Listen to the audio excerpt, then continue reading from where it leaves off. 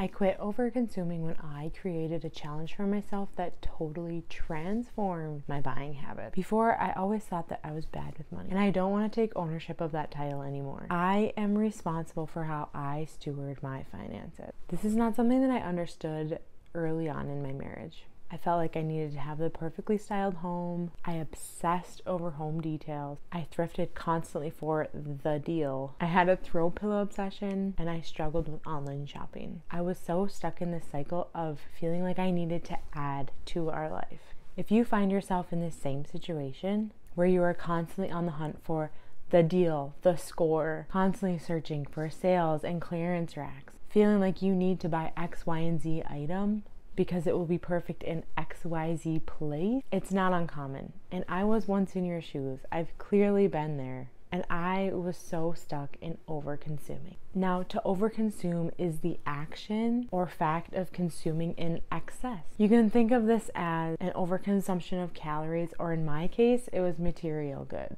It's really about not having a deep understanding of why you're purchasing something. It's so easy to have your credit card hooked up to your computer, to your phone, where you don't even have to type it in. You can just buy in one click. There's such a lack of intentionality behind our buying and purchasing decisions. This was totally the case for me when I was newly postpartum and feeling like I needed to buy a whole new wardrobe to make me feel better. Things that I bought or things that I thought I needed to be buying weren't actually adding to my life. It's a human condition to want the things that we cannot have. And for me, I got on this hamster wheel of buying.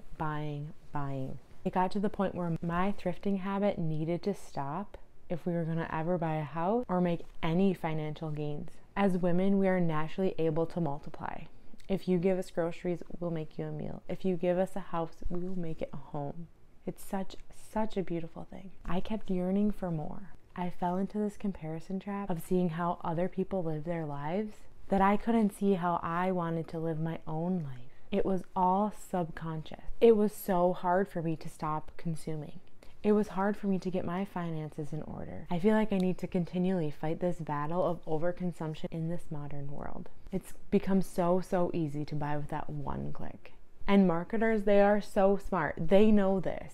They want us to buy in just that one click. They have taken the whole thought process out of our buying decision. So what did I do to change? Well, it all started when my husband challenged me to only spend $1,000 a month. Now, to give you some context, I typically bought consumables for our family, so I was in charge of clothing, food, and our electric bill. I had such a hard time with this, because for whatever reason, I couldn't get this budget to work for me until after a really hard conversation between the two of us. It hit me like a ton of bricks that I needed to manage my finances better. I couldn't just be buying whatever I wanted if I wanted it. I needed to be an active participant in long-term finance goals. I didn't understand that our long-term financial goals would be achieved in our everyday moments and our everyday buying decisions. After that conversation, I apologized to my husband because I wasn't stewarding our finances very well, for really not understanding our long-term financial goals. I am not the best forward thinker. I am not even a past thinker. I'm more like I'm just one of those people that focuses on the now more than anything. I really don't plan too far in advance, and I don't linger on the past. I'm really one of those people that just lives right in the moment. So future planning is not something I'm very good at. So at the end of 2022, after we had this conversation, I needed to challenge myself. His challenge was not going to work for me. Just giving me a broad number, I knew that I needed to challenge myself in a different way. So this is where I decided I needed to change something. So I created this challenge for myself. I call it Make First, Thrift Second, and Buy Third. And it's really just as it sounds. If I'm able to make something, I will make it. If it's in my capabilities, I will go ahead and make it. Then I would go to the thrift store and check multiple times if I am looking for a certain item. For me, I really went to the thrift store to look for kids' clothing for me if I needed it, and any books and, kids stuff like that. And if I couldn't find it there, then I would go ahead and buy from a place that aligned with my values. So this challenge, it changed two key things in my buying decisions.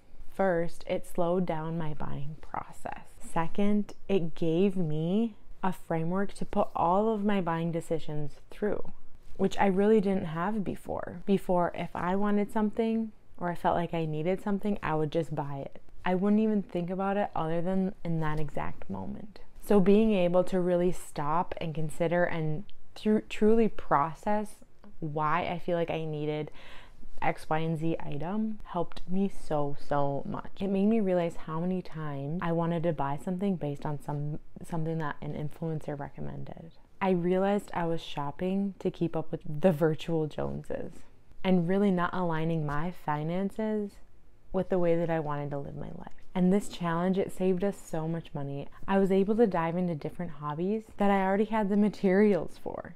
I really got into sewing that year.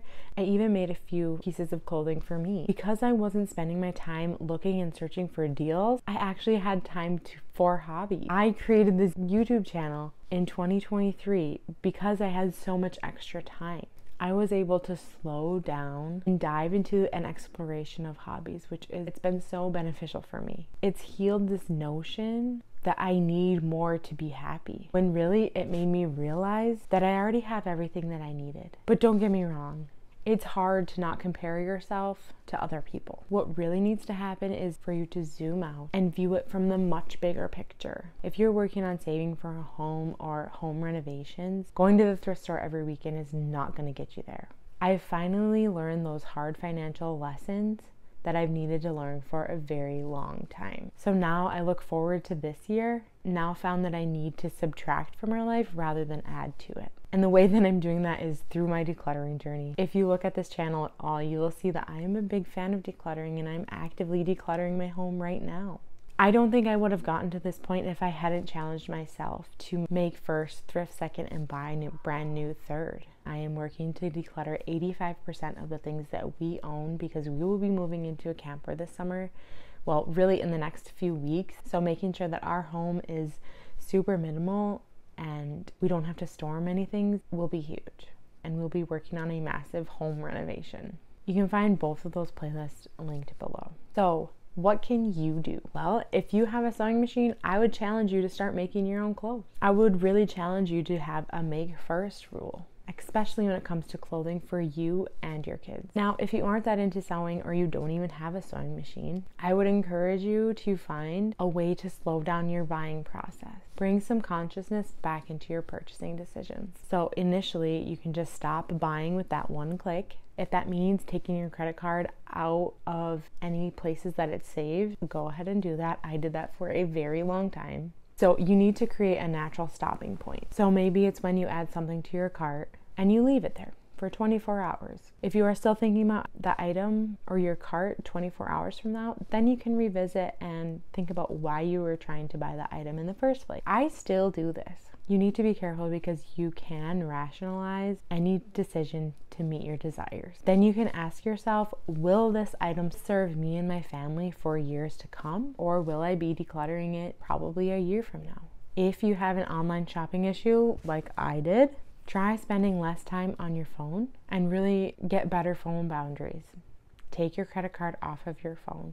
Take it out of any places that you have saved it. This will help you by giving you that extra step of needing to type in your credit card because we know how annoying that is. And lastly, I want you to embrace a less is more attitude.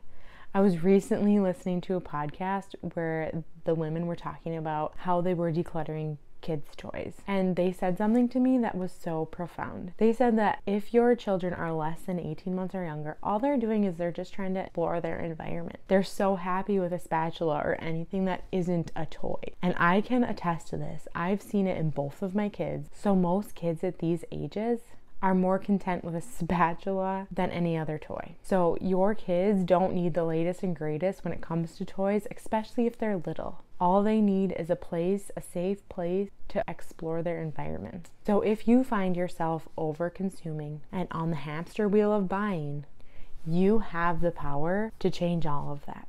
I feel like the first step in combating over consumption is to bring awareness to it. To bring awareness to the purchases you're making or the reasons behind why you are buying something. Then you can create an action plan on how to adjust from there and adjust it to your buying habits and your buying needs. If you are all new here, I'm Katelyn. I love creating with intention as I share about creating a home, decluttering your life, and savoring your days. I've always been someone who craves a creative outlet. This is one of my favorite ways to connect with you and share about my life as a wife, mom, and creative. If you like this video, you want to watch this video next, where I talk all about savoring your life and savoring your days. Thank you so much for watching, and I'll see you there.